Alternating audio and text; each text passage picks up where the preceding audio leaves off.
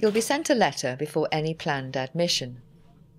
Please read this letter very carefully, as it will tell you all you need to know about coming into hospital. For example, when you need to come in, where you need to go to, and information about who to contact if you need to ask further questions. Please call the hospital as directed in the letter to confirm that you're happy with the proposed date for your procedure. It's also important to consider how you'll manage once you're at home.